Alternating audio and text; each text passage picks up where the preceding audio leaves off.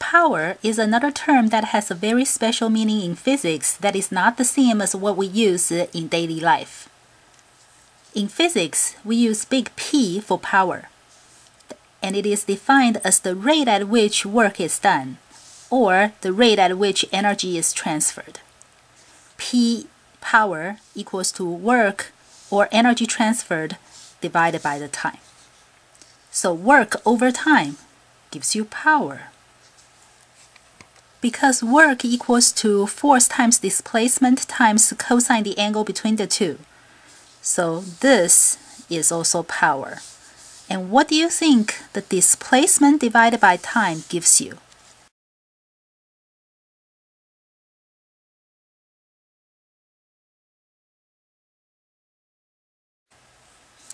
It is velocity. So power also equals to force times the velocity times cosine the angle between the two. Now this will be the angle between the force and the velocity. That is the angle between the force and the displacement. What do you think the unit for power is?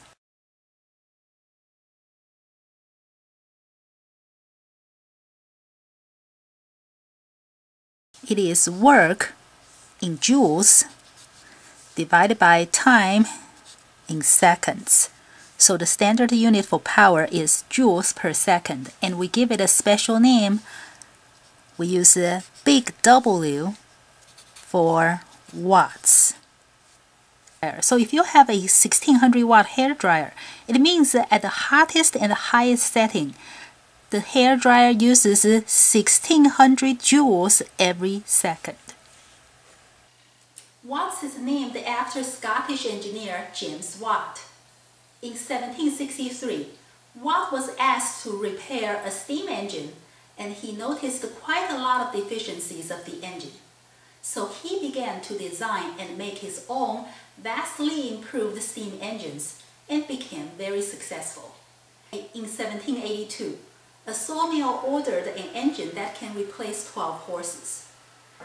That prompted Watt to carefully measure the average work a good horse can do in a second and called it a horsepower. And then he labeled his steam engine's output power in terms of horsepower. In order not to be accused of exaggerating the power of his steam engines, he exaggerated a horse's power by 50% to get the 746 watts for horsepower. So 746 watts equals to 1 horsepower. By the way, you do not have to memorize this number. Now let's try a problem. A motorcycle generates 8 horsepower when traveling at 30 meters per second constant velocity on level road. What is the average force exerted on the motorcycle due to friction and air resistance?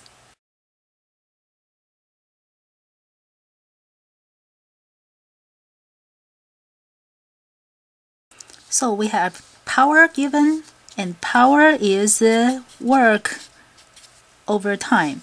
And since we're given the velocity and we're asked to find the force, it can be convenient to use this equation, the force times the velocity times cosine the angle between the two. Now the power is 8 horsepower, but that is not the standard unit, so we'll have to convert it to watts. Every horsepower equals to 746 watts, so we have to multiply this by 746 to get the wattage for the power. And that's force times the velocity, 30. Now for the cosine part.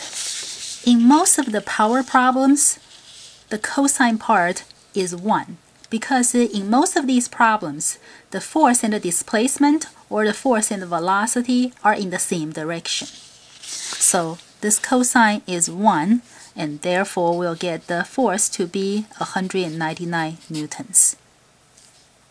Here's another problem. The power output rating of a water pump is 4,000 watts. If water is to be pumped from 20 meters below, how much mass of water can be pumped up per minute? Ignore viscosity and friction.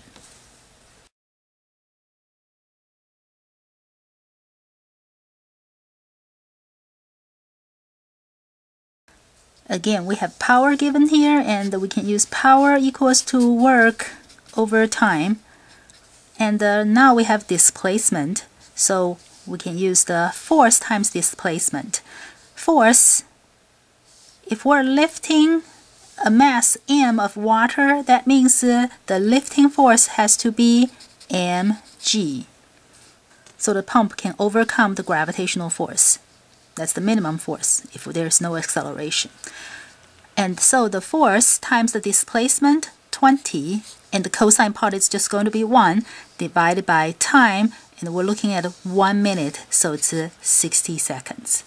So this would equal to, the power is 4,000 watts. And we don't know the mass. If I use G equals to 10, then this is what I have. And that means I'm going to get mass is 1,200 kilograms. So the pump can pump 1,200 kilograms of water in a minute.